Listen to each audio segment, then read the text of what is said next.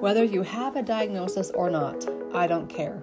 I'll teach you how to find what's causing your health concerns using the labs you already have. Your doctor might tell you your blood work is normal, but I'm here to teach you a better way. If you're a doctor or a health coach and anything in between, there's one for you too. Download your cheat guides and register here at drkylieburton.com. This podcast is sponsored by Systemic Formulas and Nutribiome. Systemic Formulas, the supplement company I trust with my patients and family. Instead of ordering from a handful of companies, I use 95% SF products. They're top-of-the-line quality with the best lab west of the Mississippi. They're pure, potent, and they get results. In fact, I recommend you follow their Instagram at Systemic Formulas Institute. Also, the man who's behind the Systemic Formulas products, Dr. Shane Morris, is launching a new line of supplements designed to take your microbiome to the next level. He has specific prebiotics designed to feed the probiotics. Learn more and order soon at mybiome.com. All right, let's jump into the episode.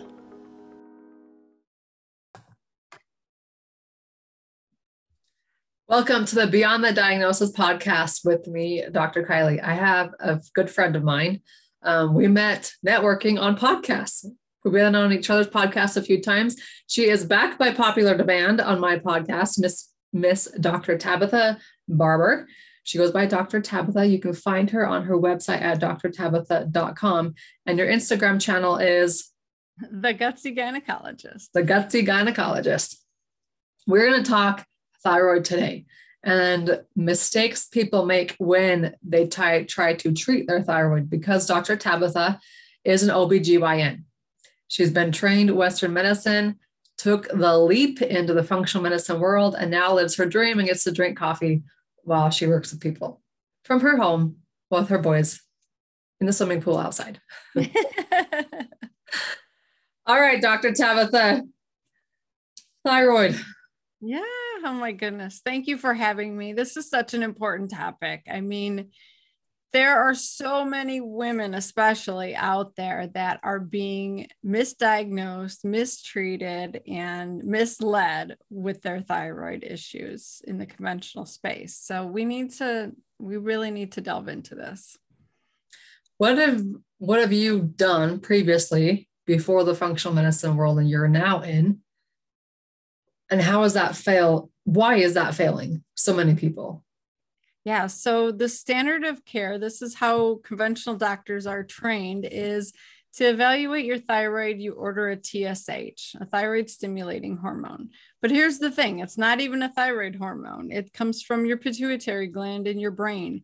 It's talking to your thyroid gland. Your thyroid produces hormones. They mainly produce T4, which is in mostly inactive form of thyroid hormone. That has to be converted to active T3 to send the signals to the receptors on your cells.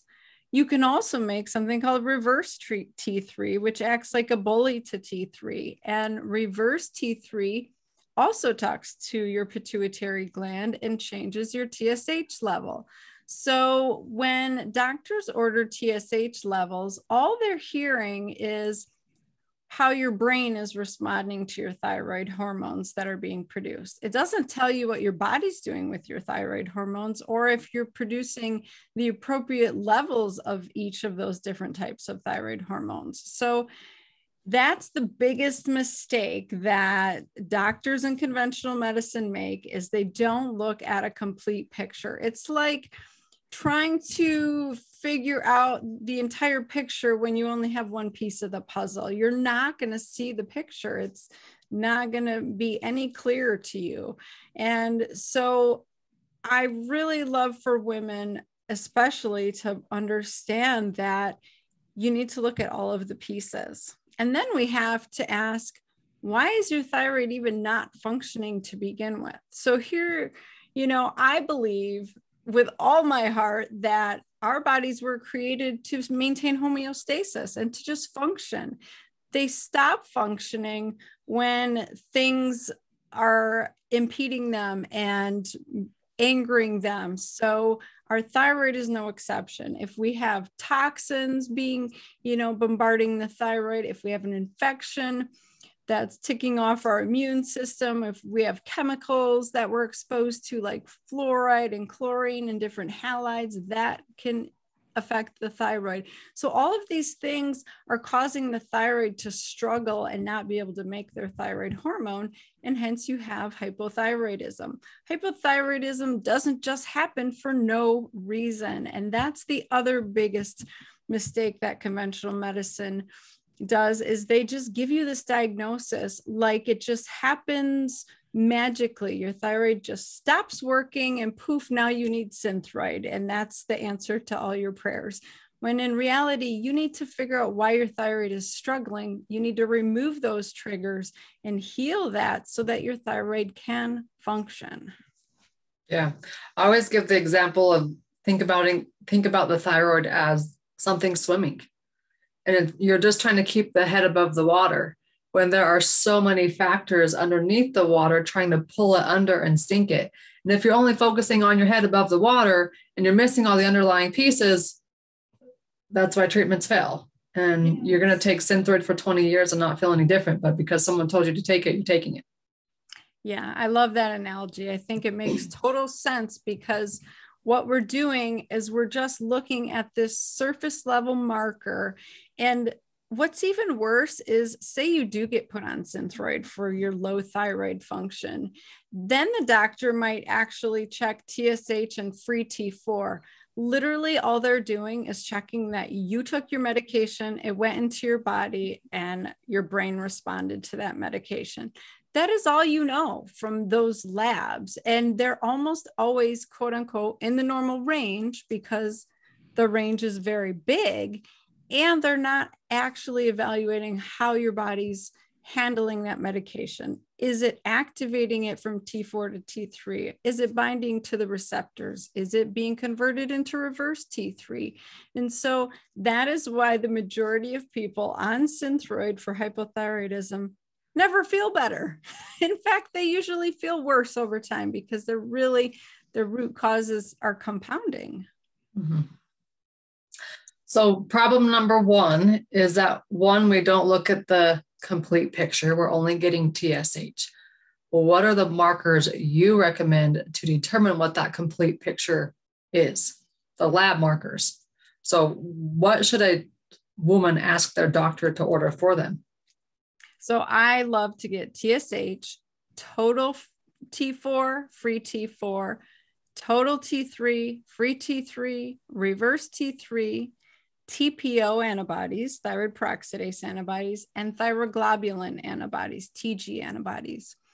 If you have a hyperthyroid picture or a history of Graves' disease, then you're going to want to add some other antibodies in there, TSI or thyrotropin receptor antibodies.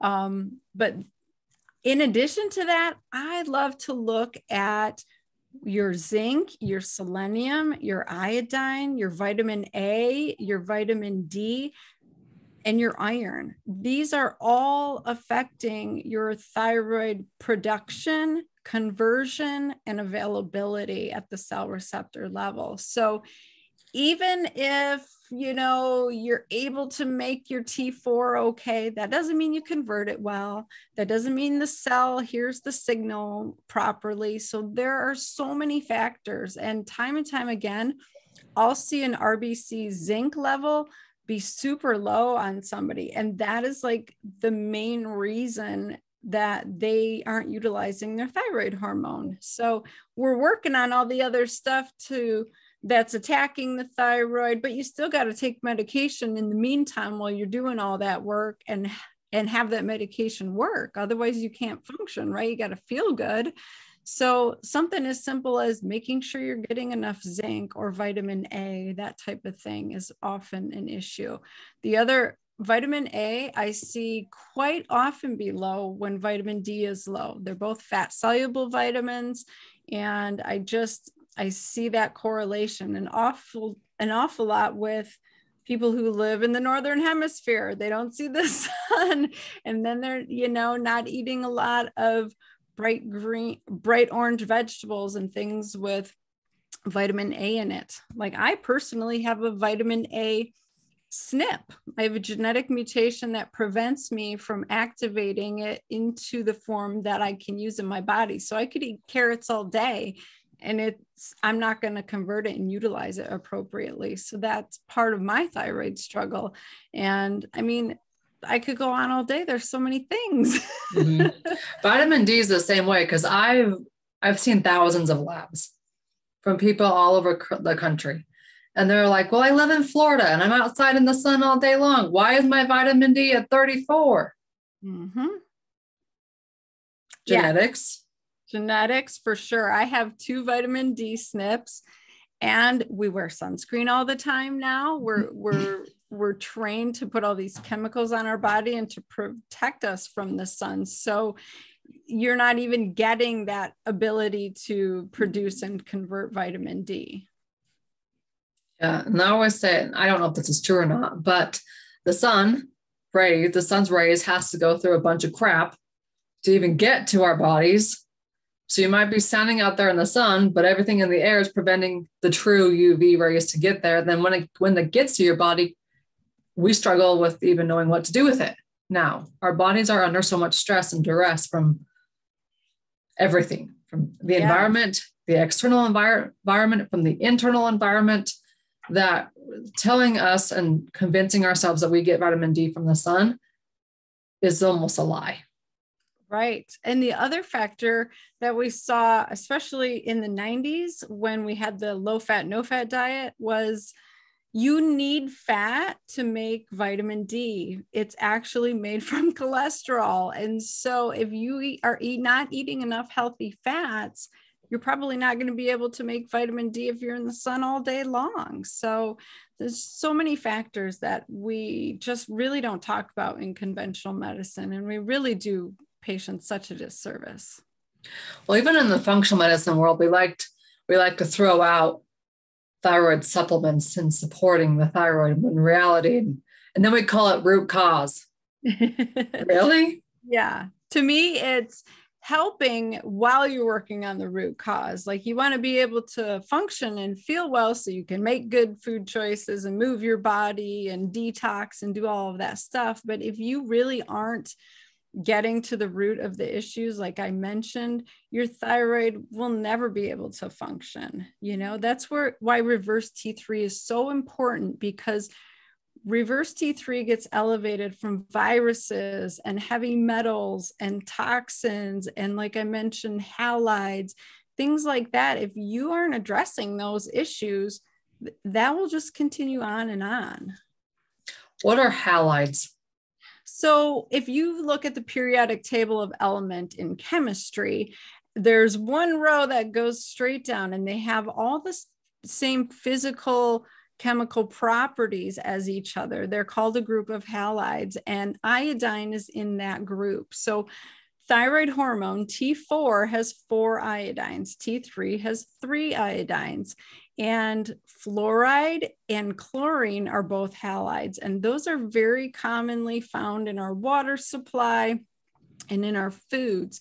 And those can interfere with the production of thyroid hormone because they're bumping iodine out of the way and they're competing for that spot. And so they really can muck it up. Oh, the other one is bromine. Bromine is added to a lot of our processed foods, especially like cereal. So I remember back in the day, before I got Hashimoto's, I lived on cereal. I ate so much of that garbage, you know, and I went swimming for hours every day in my chlorine pool. And I did fluoride swishes at school because fluoride was popular and it was put in our well water.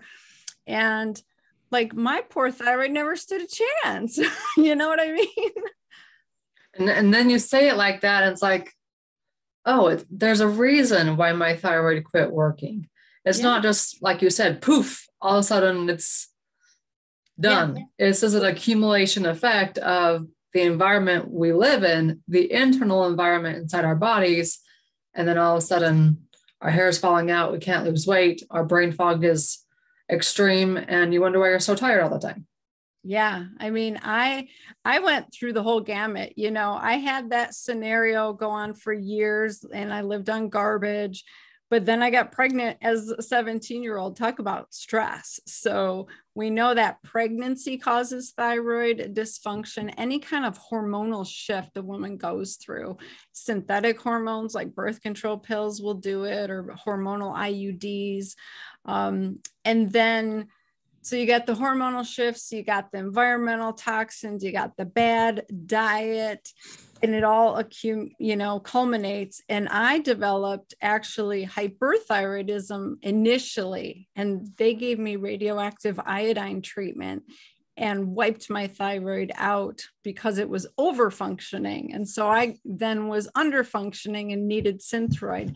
So I wish I understood back then, but I was a child. Everything was so reactionary. It was like, oh, your thyroid's over functioning. Let's burn it and kill it off chemically by giving you all of this radioactive iodine, and unfortunately, we still do this with patients instead of stepping back and saying, why is her thyroid overreacting? If they would have asked that, they would have realized that yes, I was going through a thyroid storm, and it's very common for when your thyroid to be attacked, all of the stored thyroid hormone you have in there to just be dumped out into your system. And so, of course, you have hyperthyroid symptoms because all of your stored hormone is now in your bloodstream, and it will calm down and get better if you stop that attack. But we don't treat the thyroid appropriately. We don't do that. Instead, we just kill off the offending agent instead of supporting it, right? So or we remove the thing because... Right. So I went through all these years of needing Synthroid, which didn't even help, because of something the doctors did to me. That's called iatrogenic cause. So it's an induced cause from the doctor, the medical system. So everything they do is very reactionary and oftentimes harmful and causing new problems. What's the difference in your patient reaction from an OBGYN to now functional medicine hormone specialist? So previously, when it was, check the TSH, increase or decrease the Synthroid, none of the symptoms ever went away. Women still felt tired. They were still overweight. They still had dry, thinning hair. They were depressed. They had constipation and sluggish bowels. They would come in every 4 to 6 months and they would have the same complaints. And it always felt very disappointing and frustrating to me, and obviously to them as well. But you think that's just you have thyroid issues. This is how it is. And you get dismissed. Now that I know, like, oh my gosh, we need to work on these root causes and actually calm the thyroid attack and support it and heal it. Like, women's symptoms resolve and they actually change and they feel better and they go back to feeling like amazing. Their bowels work regularly, their hair grows back, they can finally lose that stubborn weight, their brain is functioning again, they can think at work. I mean, the list is endless of how dramatically different it really is. You said think at work, and it blows my mind at what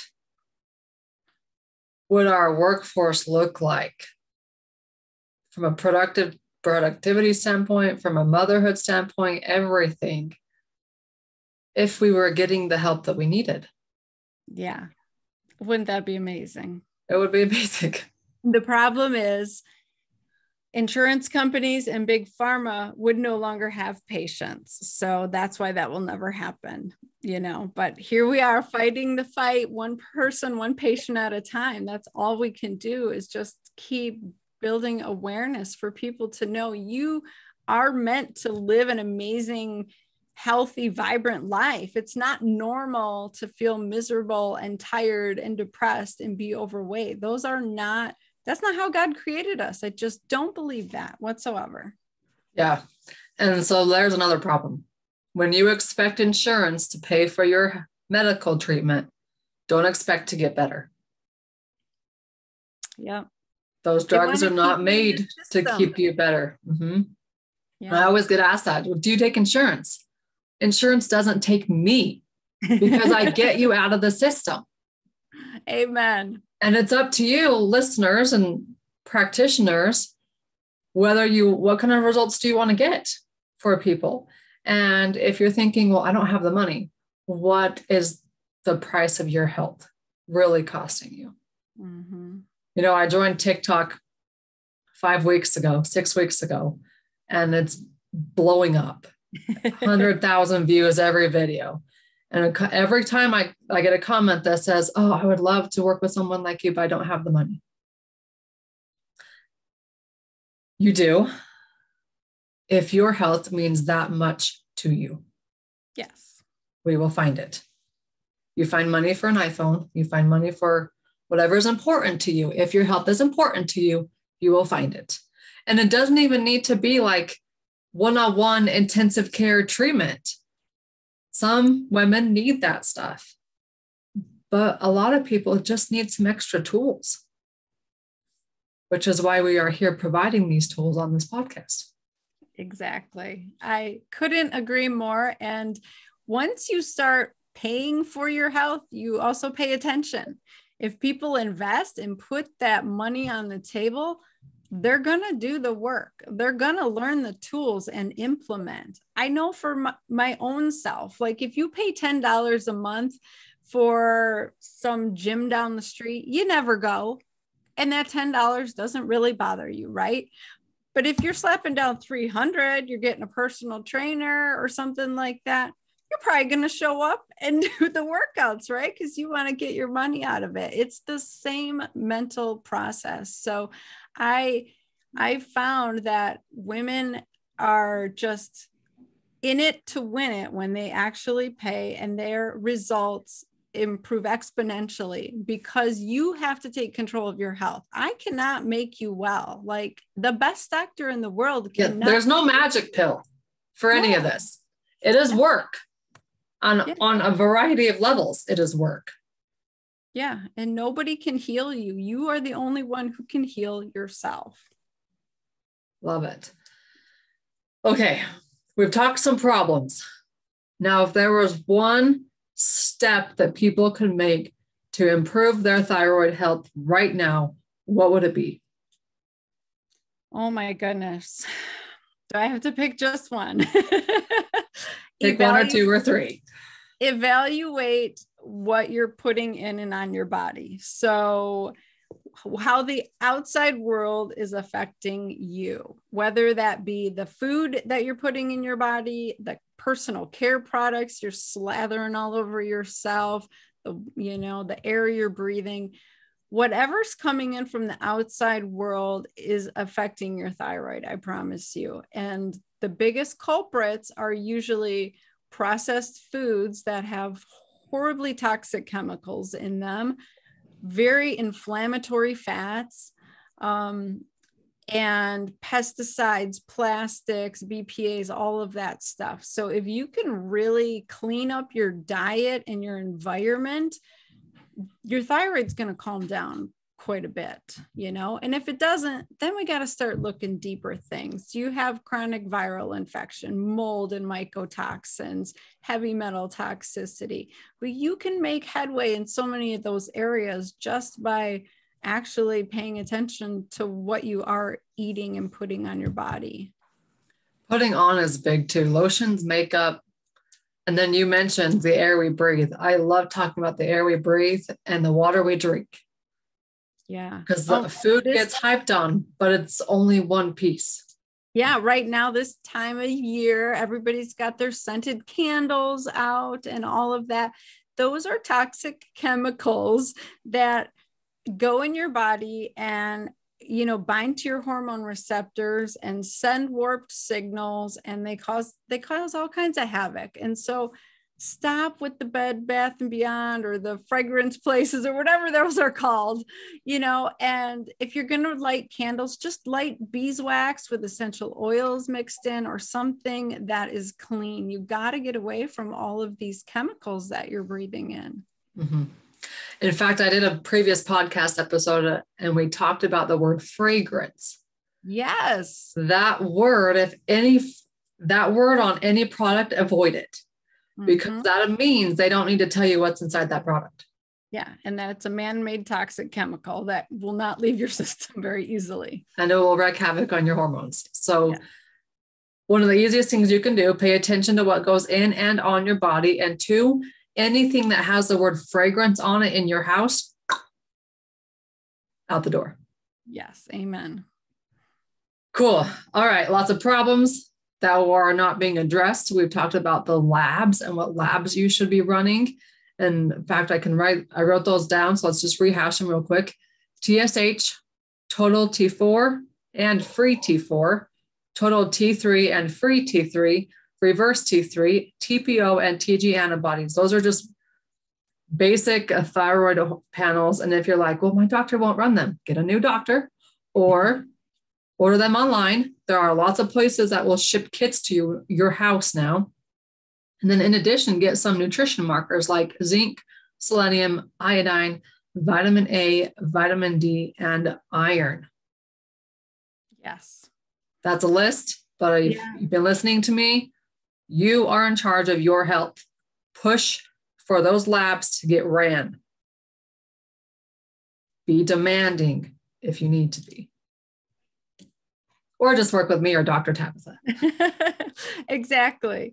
I would say iron is such an important one for women. I get so many women with heavy periods. And when I was just going to say the heavy periods. Every month, you lose so much of your iron stores. I commonly see women with a ferritin of 10 or below. Our ferritin should be at 100. And these women are trying to survive.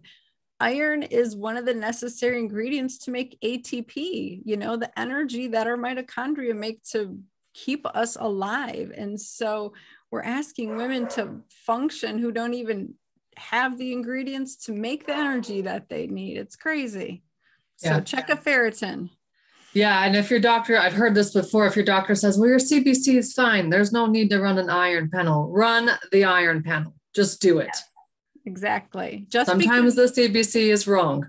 Yeah. I will tell women all the time, like, your hemoglobin will be normal because your body will sacrifice come hell or high water and try to keep everything stable for the moment being, but you don't have anything saved in the bank. Like if you have a heavy period or you get cut and have some trauma, you're done for. Like there's nothing in the bank to pull from. There's no stores left. I see that with vitamin D. I see it with B12 a lot. Like their B12's hanging out at 300 and they wonder why they can't make any energy. You got nothing in the bank. There's nothing. Like you are running on fumes. So you're not going crazy. It's not because you're a mom. Your body is depleted. Yes. Oh, so much good stuff. Where can we find you, Dr. Tabatha? Oh my gosh, come follow me on Instagram at the Gutsy Gynecologist, on Facebook at Dr. Tabatha. Check out my website, drtabatha.com. It's 3 A's, no I's, Tabatha. And I am licensed in over half the country. So if you do need an actual physician to order labs and write prescriptions, I do all of that. But I would love to help anybody. This girl's an overachiever. In fact, I pulled this up on my phone. No matter what your history is, you can run with your future because Dr. Tabatha was once a high school dropout, suffered from depression, teen mom. Now she's a successful doctor. She's fit and healthy, and she's a woman empowering other women. Yes. She's your success story right here. So don't let your past define you. Whatever that is, you have a bright future ahead if you choose to make it that way. Exactly. What a good conversation. Whether you have a diagnosis or not, I don't care. I'll teach you how to find what's causing your health concerns using the labs you already have. Your doctor might tell you your blood work is normal, but I'm here to teach you a better way. If you're a doctor or a health coach and anything in between, there's one for you too. Download your cheat guides and register here at drkylieburton.com. This podcast is sponsored by Systemic Formulas and Nutribiome. Systemic Formulas, the supplement company I trust with my patients and family. Instead of ordering from a handful of companies, I use 95% SF products. They're top-of-the-line quality with the best lab west of the Mississippi. They're pure, potent, and they get results. In fact, I recommend you follow their Instagram at Systemic Formulas Institute. Also, the man who's behind the Systemic Formulas products, Dr. Shane Morris, is launching a new line of supplements designed to take your microbiome to the next level. He has specific prebiotics designed to feed the probiotics. Learn more and order soon at mybiome.com. mybyome.com.